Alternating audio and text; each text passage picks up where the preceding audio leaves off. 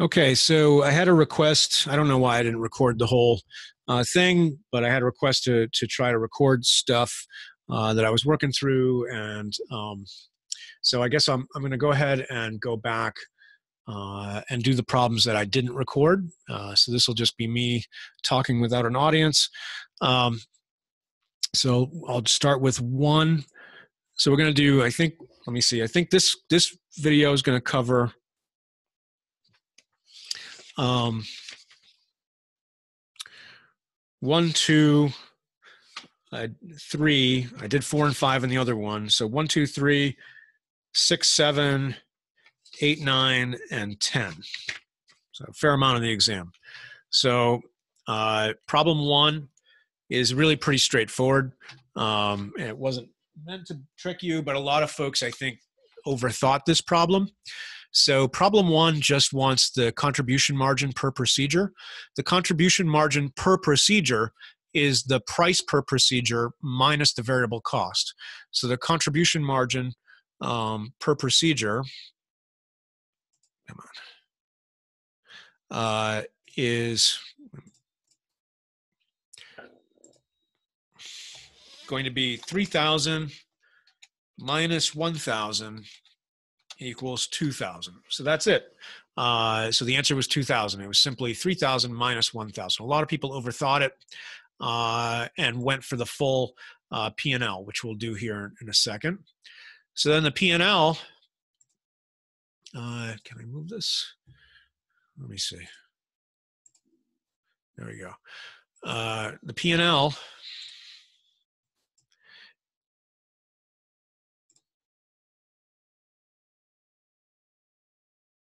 you have to remember the P&L format. I'm just going to do it over here because it's easier.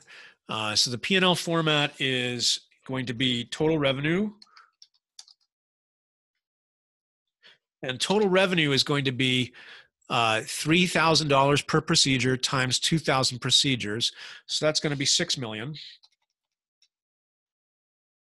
Total variable cost is going to equal $1,000 times 2,000 procedures, or $2 million, which will give us our total contribution margin, which is going to equal, let me put that in parentheses,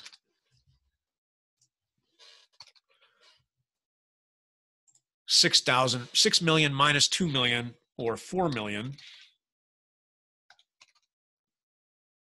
Then we're going to subtract our fixed costs, which we're given as $3 million.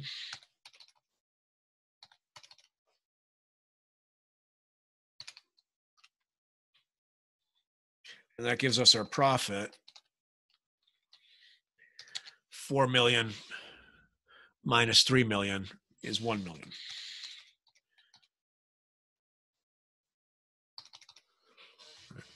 And I can't draw an underline here, but typically I would put an underline under 2 million, and I'd put an underline under fixed cost, 3 million, to show the kind of the breaks in the calculation. But it's 6 million minus 2 million gives you 4 million in total contribution margin. Contribution margin minus fixed cost gives you profit. So that's all there is to that one. I think where people got messed up here was they just basically forgot the format. All right. Then how many procedures does Wildcat have to do to perform to break even? Okay, so I'm going to flip to my, it's easier to do this by hand. So the key information that we needed was fixed costs were 3 million, variable cost is 1,000, and price was 3,000.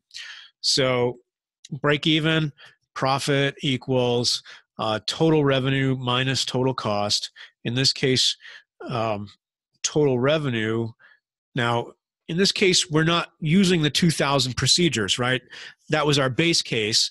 In this case, we're looking for the number of procedures. We're not going to use 2,000. The number of procedures that we need to get to zero profit. So total revenue is going to be price times volume, or 3,000 V.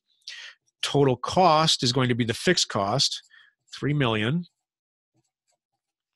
plus the variable cost of 1,000 per visit, right?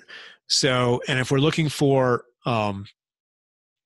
break even, we're going to set profit equal to 0. So 0 equals total revenue 3,000 V minus total cost 3 million plus 1,000 V. So carry the negative through, we get 3,000 V minus 3 million minus 1,000 V. Combine like terms, 3,000 V minus 1,000 V gives us 2,000 V minus 3 million. So 0 equals 2,000 V minus 3 million. Add 3 million to both sides, we get 2,000 V equals 3 million. Divide through by 2,000, we get V equals 1,500. So the answer to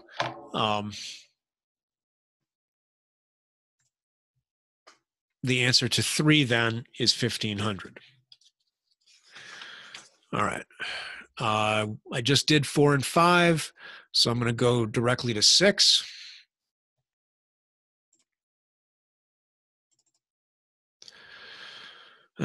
So problem 6 is an allocation problem at the department level, and we're going to start with direct method. So with direct method, we're going to allocate housekeeping costs to the outpatient department. So we've got to remember our 4-step method. We got to identify the cost pool first.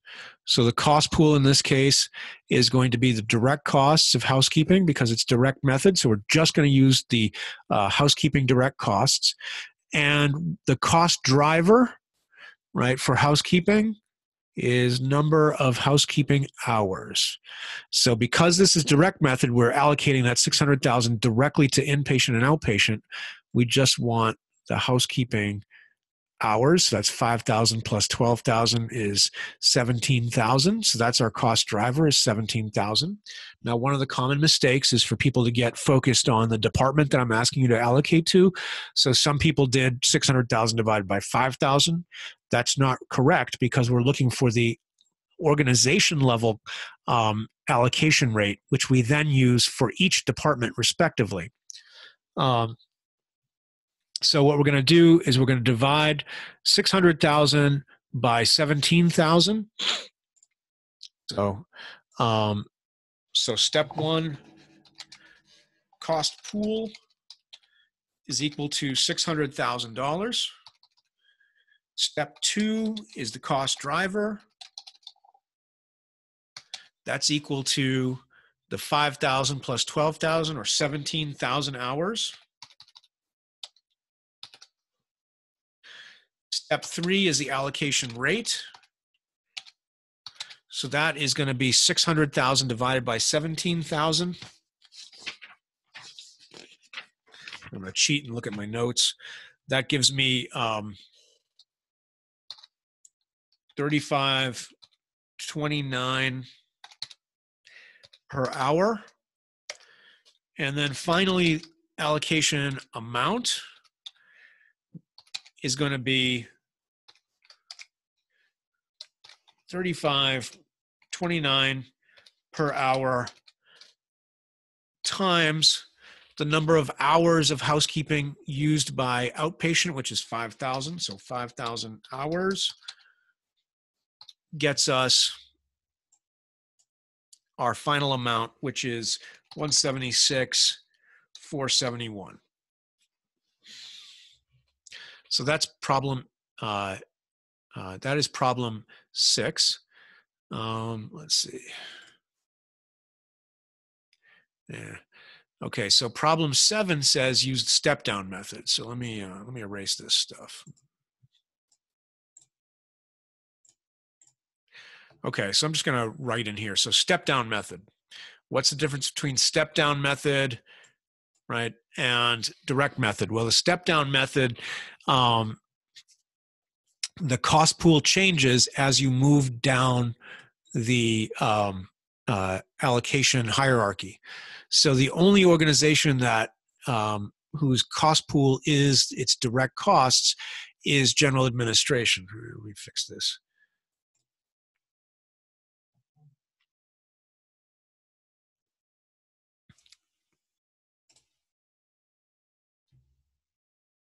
Okay, so in order to do this allocation now, we need to first calculate how much general administration is going to housekeeping. Then we can calculate how much housekeeping goes to the outpatient department. So we're essentially going to do two problems. We're going to do one that allocates general administration, then we'll do one that allocates housekeeping. And we don't even have to go all the way through the general administration one. So first, what is the cost pool for general administration? It's its own direct cost. So that's 1700. What is its cost driver? The cost driver for general administration is number of employees. Okay, so cost driver for general administration is number of employees. Here's one of the other difference between step down and direct. So I am doing step down even though I'm up here by direct. Just doing it so you can see this.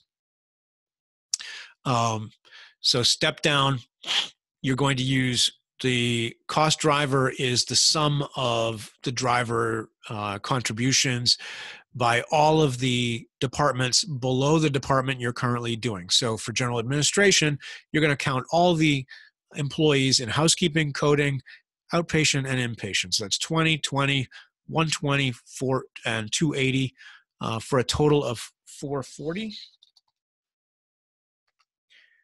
Had we been doing direct method, we would have only counted the employees in outpatient and inpatient. So that would have been 120 plus 280 or 400, right? But because we're doing step down, we're going to allocate some of general administration to housekeeping, to coding and billing, as well as to outpatient and inpatient. So now the allocation rate is 1.7 million divided by 440 employees. That gives us $364 per employee. And that's really all we need to do for general administration. So now we can go to housekeeping. What is housekeeping's cost pool? Well, it's going to be $600,000, the direct costs, plus its share of general administration, which is $364 per employee, times the number of employees in housekeeping, which is 20. So the cost pool for housekeeping then is 600,000 plus approximately 77,273. So a total of 677,273. Why didn't that type? 677,273. Okay.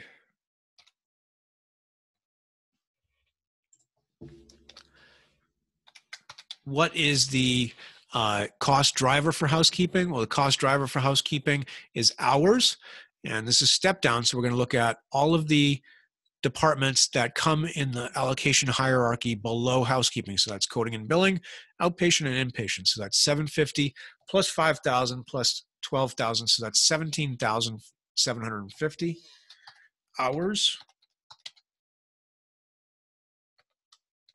All right, let's give it a comma.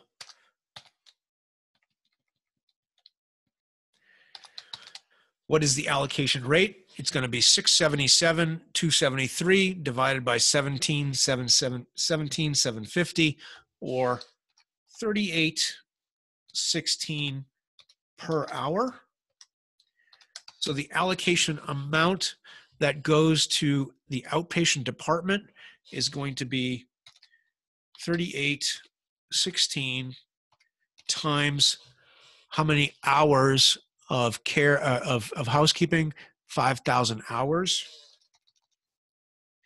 So that is equal to 190,781. So that is the answer to 7, right? So this is actually 7. I'm going to drag that down here. Does that work? Let's see.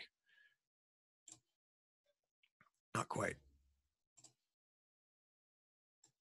There we go. Looks better now. Right. Okay, so that's 7.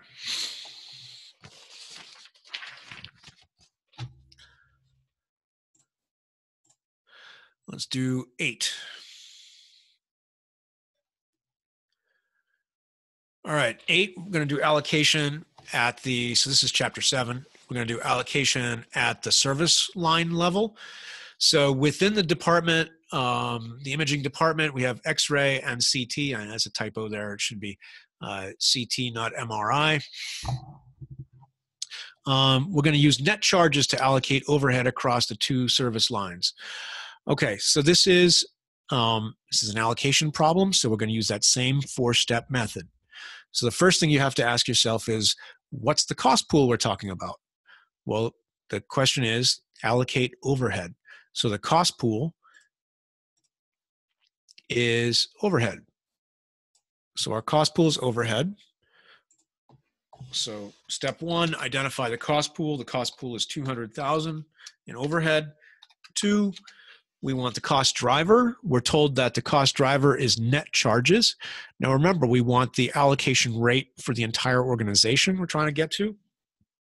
So that means we need the net charges for the entire organization. So that's that 505 or 5,005,000.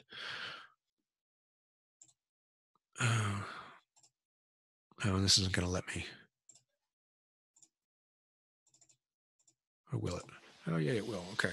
So the cost driver is 5,005,000. So the allocation rate is simply the 200,000 divided by the 5,005,000, which is about 0.03996. You want to get, when you're dealing with really tiny numbers, you want to get as many decimals as you can handle. And so the allocation amount, we have to do 2 separate ones. The allocation amount for X-ray is going to be 0.3996 times, here's where we're going to actually use the actual net charges. So 1,405,000. So that's going to equal 56,143 approximately. And then for CT, it's going to be the allocation rate 309,996 times 3,600 is going to equal 143,856.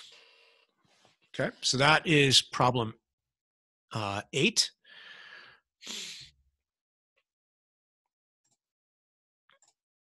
Now I'm going to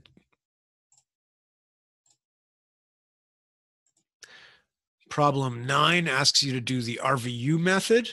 So I'm going to write it up here, even though we're not doing RVU, or even though we're not doing net charges. I'm going to write it up here so we can still keep an eye on the stuff we're doing. So RVU method is a little more complicated, but not much more complicated. The main complication in RVU method is your cost driver is going to be your total number of RVUs. So before we even get going, we want to calculate the total RVUs. So the total RVUs are going to be, for X-ray, is going to be 1 RVU per study times 28,100 studies. And the RVUs for CT is going to be 5 times 3,000 studies. So that's a total of 43,100. So we have a total of 43,100 RVUs. So hold that in your head. So step 1 of the allocation process is identify the cost pool. Well, the cost pool is still 200,000. Cost driver is RVUs, total RVUs, so that's 43,100. The allocation rate then is the cost per RVU. So the cost per RVU is 200 divided by 43,100. That gives us 44.6 1.6404 RVUs per, or dollars per RVU. So per RVU, right?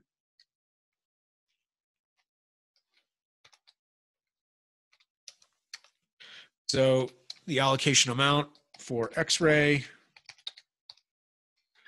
is going to equal 4.6404 times the number of RVUs for X-ray, which is 28,100. So 4.6404 times 28,100 is 130,394. For CT, it's going to equal 4.6404 times 5 RVUs times 3,000 studies, right? 5 times 3,000, that's 15,000 RVUs. So 4.6404 times 15,000 is going to give us 69,606. So that is the answer to 9. Okay, and I'll do 10. I did 11 before. So we'll stop on 10. So the rest of the test is already recorded in the separate file. All right. 10 is a lot of, I tried to come up with kind of a minimal ABC problem for you, but it's hard because that, kind of the teaching point of the ABC is the fact that there are multiple steps here. The thing to remember about an ABC is basically each of these lines is its own allocation problem. So you're going to have a cost pool, which is the annual cost. You're going to come up with a driver, which we're told is, in this case, is procedure volume. The next one, it's minutes per service and so forth. We're going to come up with cost driver. We're going to come up with an allocation rate, and then we're going to come up with a allocation amount per thing, whatever that is. So essentially, we've got 4 allocation problems here that we need to run through. That's all it is. It's not complicated, but it is tedious. So I'm going to do some flipping back and forth between my my hand sheet here and the problem on the screen. So I'm going to stop the share. So the first one, well, let's say the first one for check-in, cost pool is 50,000, right? So check, cost pool is 50,000. Cost pool for prepare is 225. So I'm just jotting these down. Prepare is 225,000. Conduct, cost pool is 550. And then billing is 75. So remember, we have 28,100 X-ray procedures, 3,000 CT procedures. So the total number of procedures that we do in the case of check-in is 31,100. So the cost driver for check-in is 31,100. So we'll come back to that in a second. All right, so I've jotted down check-in, prepare, conduct, and billing. So these are our cost pools. Those are based on the annual costs. For check-in, the driver is procedure volume. So we just take the total number of procedures, which in this case is 31,100. The allocation rate is 50,000 divided by 31,100.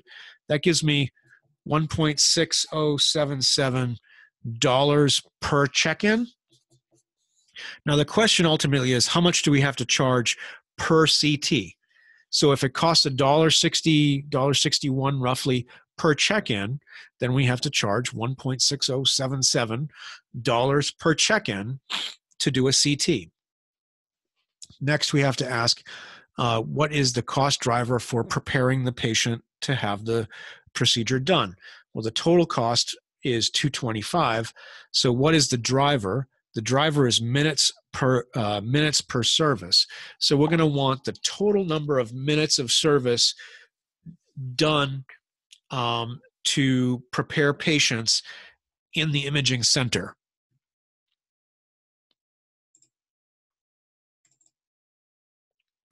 So the number of minutes of service done is going to be 5 minutes of service per patient times 28,100 patients for X-ray, and 15 minutes per patient times 3,000 procedures for CT. So it's going to simply be 5 times 28,100 plus 15 times 3,000. That gives us our total number of minutes to prepare patients. So what does that look like? So prepare is going to be 5 times 28,100 plus 15 times 3,000. That's a total of 185. So our cost driver is 185.